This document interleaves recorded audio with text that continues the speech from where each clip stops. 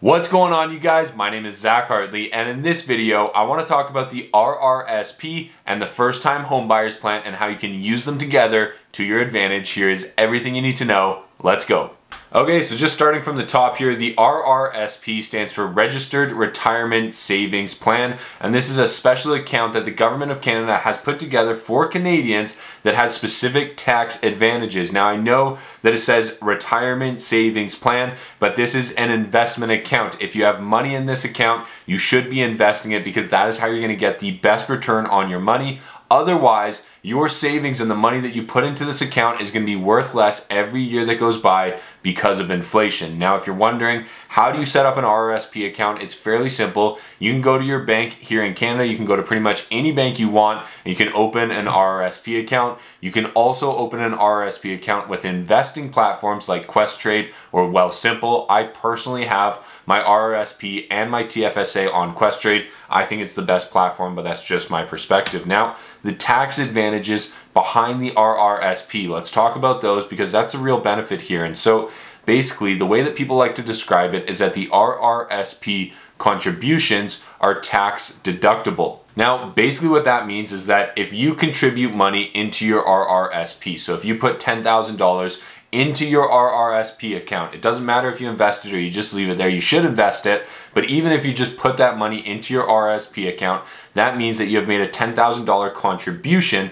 and that $10,000 is going to go to reducing the amount of tax that you have to pay. Now, how it works is if you make $150,000 per year and you contribute $10,000 to your RRSP, it is going to lower the amount of income that you have to pay tax on by $10,000. So if you contribute $10,000, it reduces your income by $10,000 and you only have to pay tax on $140,000. Now, let me show you exactly what that looks like with an example. So here, I've just gone to the Wealthsimple calculator and put together an example here where somebody lives in Alberta.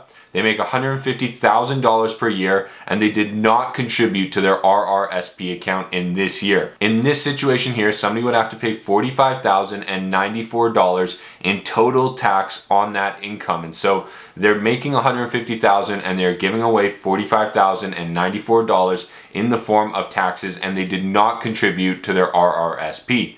Now, let's take a look at what would happen to somebody that did contribute to their RRSP. So this person here makes the same amount of money and they live in Alberta. So 150 Gs and they live in Alberta, but they made a $25,000 contribution to their RRSP. So they had a good year and they put $25,000 into an RRSP account that was either set up with Questrade, with their bank, or with Wealthsimple. And because of that, because they just contributed to the RRSP, they received RRSP tax savings of $9,370, and that reduced their overall tax bill to $35,725. And so just by contributing your money into the right account at the right time, such as the RRSP, you could save over $9,000 in taxes. And that is the advantage of the RRSP, is that when you contribute money to the RRSP, it reduces your income and the amount of money that you have to pay taxes on. Now, one thing to keep in mind here is that the more money you make, the higher the tax bracket you are in. And so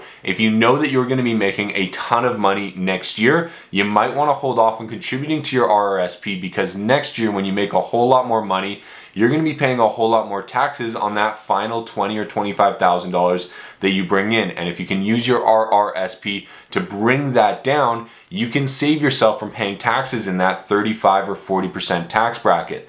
However, if you only make $50,000 per year right now, it might not be worth it to contribute $25,000 a year to your RRSP because you're only paying taxes at a rate of probably around 25%. And so the more money you make, the more advantageous it is going to be to contribute to your RRSP. Now, how much can you contribute to your RRSP? Well, to answer that question, it's pretty simple. Your maximum yearly contribution is 18% of last year's income, or $27,230. So whichever one is lower is going to determine how much money you can contribute to your RRSP each and every single year. So if you make $100,000, the next year you can contribute $18,000 into your RRSP. And if you want to know exactly what your limit is at, because it does go up each and every year that you're making money, you can go to mycra.com, you can log in, and they will tell you exactly what your contribution limit is for your RRSP. Now, a couple of things that are a little bit unique about the RRSP is that you can contribute to a spouse or common law RRSP, and you can contribute to your RRSP up until the age of 71. Now, how do you pull your money out of the RRSP? That is a very good question, and there's a couple of different ways you can do it. Number one is through the first-time homebuyers plan. That's what we're going to dive into here in a minute. Number two is through the lifelong learners plan, and that's where you can withdraw money to spend on yourself and your education. Number three is by converting that RRSP into what we call a RRIF or a RIF. And that is basically an automatic payment schedule where it is going to pull money out of that RRSP and give it to you in retirement and basically be your source of income. So that is what happens when you hit retirement and you convert your RRSP into a RIF. That is how you basically pull money out when you hit retirement. But until then, if you are not at retirement age and you want to withdraw those funds and you don't do it through the first-time homebuyers plan or the lifelong learners plan, then you are going to have to pay taxes on that money, and it usually comes at a rate between 10 and 30% depending on how much money you withdraw. So make sure that you are well aware of the taxes and penalties when you withdraw that money out of your RRSP, and make sure that if you're contributing money into that RRSP, you either don't need it or you can use one of these strategies to get that money out without paying taxes, because those penalties are fairly steep. Now let's dive in to the first-time home buyers plan, because this is really, really exciting, and this is just an amazing opportunity for Canadians. So the first-time home buyers plan allows you to withdraw $35,000 from your RRSP without penalty or taxes for the purchase of your first home or the building of your first home. And so this is really exciting because, like we said, you can contribute money to your RRSP and you basically don't pay any taxes on that money. Then you can use the first-time home buyers plan to withdraw that money and again, not pay any taxes, not pay any penalties on it, and you can use that towards the down payment for your first home, which is absolutely amazing. And so the only thing that you need to do once you have that money in your RRSP is you can go online and you download this form, the T1036 form. You can get it from the Canadian government website, or you can also get it directly from Questrade or Wealthsimple. It's very, very easy to use, it's very accessible, and it's a very common practice for all of these platforms. But you fill out this form, you send it in, and they will allow you to withdraw that money, which is absolutely amazing. So the benefits here are that you can save up to $35,000 for a down payment without paying any income taxes on those savings, which is absolutely amazing. Number two is that you can also combine that benefit with your spouse for up to $70,000 in savings, which is absolutely amazing.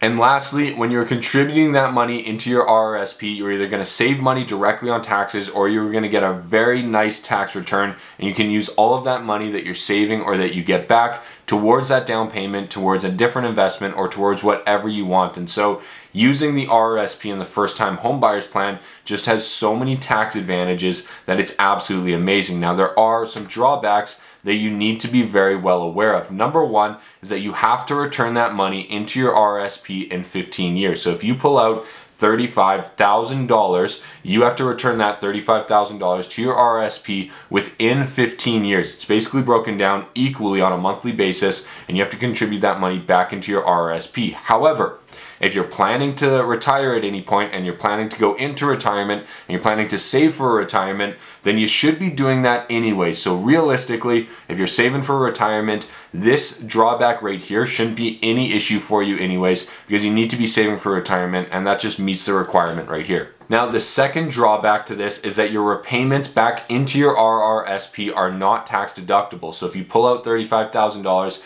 and then you repay that $35,000 right away, that repayment contribution is not tax deductible. So you need to be well aware of that. And then thirdly, the money has to be in the RRSP for at least 90 days. So if you see a house that you want to buy tomorrow and you think you can go through this strategy, you're wrong, because that money has to be sitting in your RRSP for at least 90 days before you withdraw it. So it's not something that you can do right away. You do have to plan for this just a little bit. And lastly, it must be a qualifying home. Now, the category and the criteria of a qualifying home is very, very broad, so you should not have any restrictions there, but make sure you at least look at the requirements in your area before you go through with this process. Almost every home will fit in as a qualifying home, but you should just do a little double check. So here is my strategy. This is what I plan to do, and this is what I'm currently doing right now. So I am investing $35,000 into my RRSP with Questrade.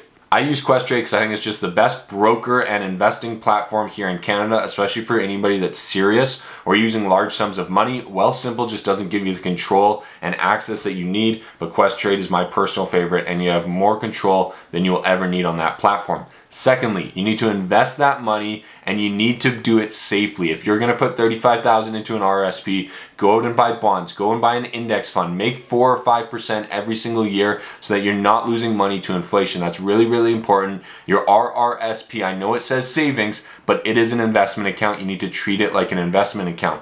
Now, when I contribute $35K to my RRSP, I'm going to get a nice hefty tax return, and I'm also going to invest that money. Then, when I am ready to purchase a home, I'm going to withdraw the money from the RRSP using the first-time home buyer's plan. I'm going to purchase that home, and then if I withdraw $35,000, I have to repay that over the course of 15 years. That equals out to about $195 per month that I have to contribute back into my RRSP. So I have to make sure that I can follow that schedule, and as long as I'm planning for retirement, that should be absolutely no problem. And then lastly, I'm going to keep all of the money in my RRSP invested into index funds or tech stocks. I am doing that because the RRSP is an investment vehicle. You need to be investing that money that is in your RRSP when it is sitting there. And so the index funds are going to be your safest option, and the tech stocks are definitely going to be much more risky, but they do have the option for a little bit higher returns. Now, if you're interested in trying to open up an RRSP, I highly recommend Questrade. It is probably the best brokerage and the best platform here in Canada. I use it for my margin trading and day trading. I use it for my RRSP, and I use it for my TFSA, so I highly recommend it. If you're interested in signing up, there's a link in the description to this video that will give you $50 in free commission, so you can try out the platform, open an account, and make some trades completely free. It won't cost you a single thing, and I personally think it's the best platform for real traders and investors here in Canada. Wealthsimple just has too many limitations, so I personally prefer Questrade. Now, like I said, there's a link in the description for Questrade. There's also a link in the description for my Stock Market Fundamentals course. It is completely free, and it is a 10-hour course that will walk you through everything you need to know in order to get started investing your money in the stock market the right way. I'm going to walk you through how to place the trades, how to analyze the charts, and how to read financials so that you can actually analyze your own companies. There's over 10 hours of content, over 8,000 students that have already taken the course, over 325 reviews,